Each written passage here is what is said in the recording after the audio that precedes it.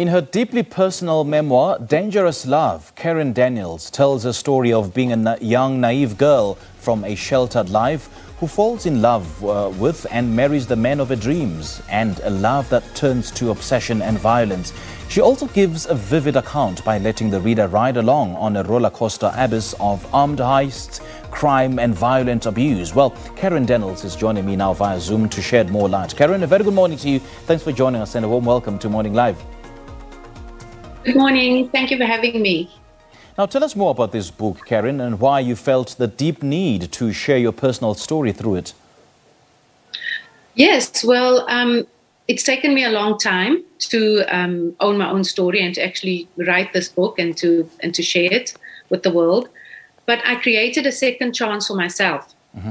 And I wanted my children to know the journey that I had to travel.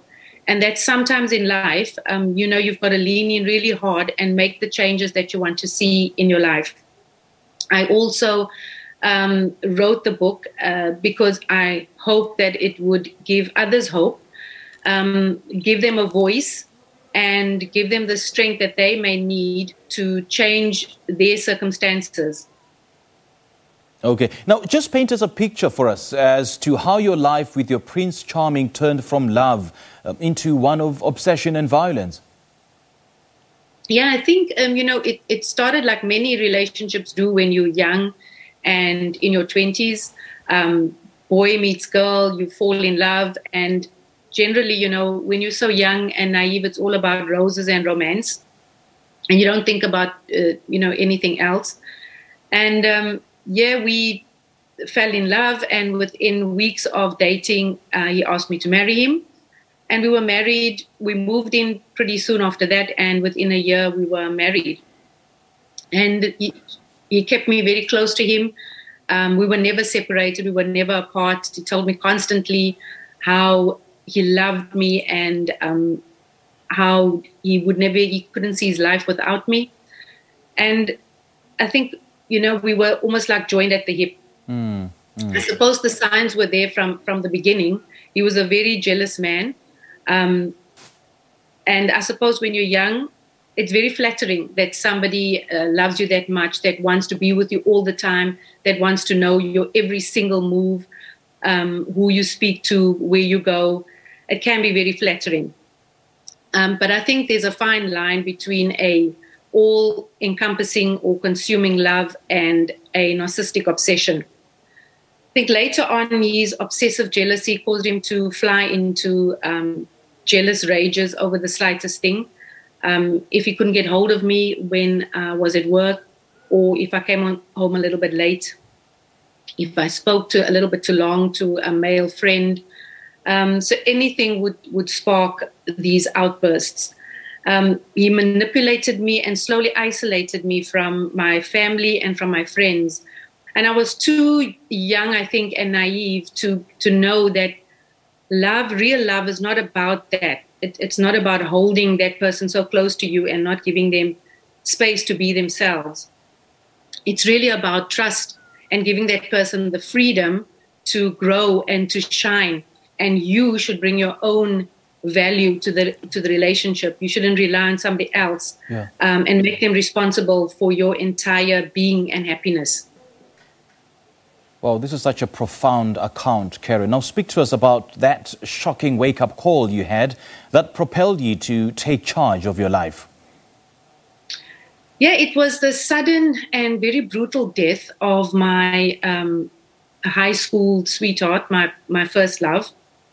I left home when I was 20 and got married very suddenly. And him and I never had an opportunity to sort of get closure. And I was planning to go home. My life was in a mess. And I was planning to go home, and I was planning to meet up with him and to just say the things that we didn't have an opportunity to say.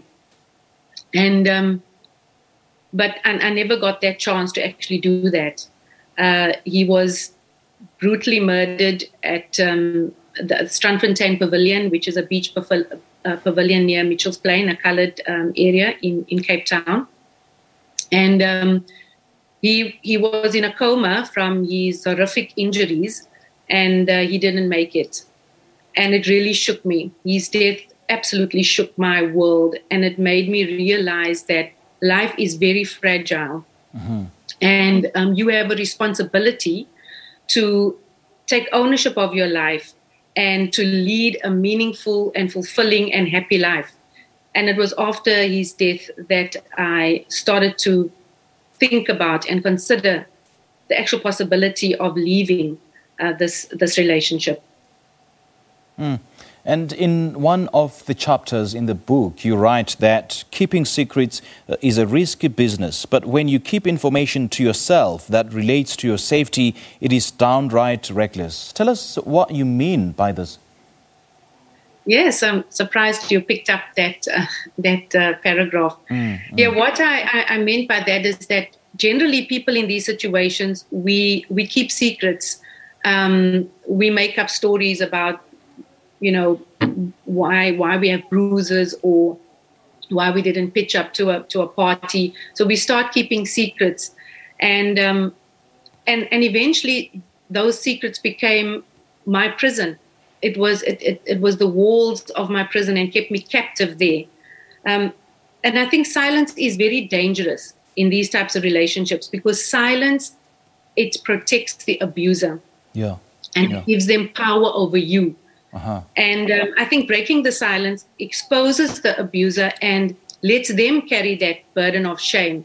And it also forces you to take stock of your situation and to start to move towards changing your circumstances for the better. Now let's talk about your healing process and your healing journey and how your life is like where you are today. Yeah, like I said, it took me 20 years to own that part of my story.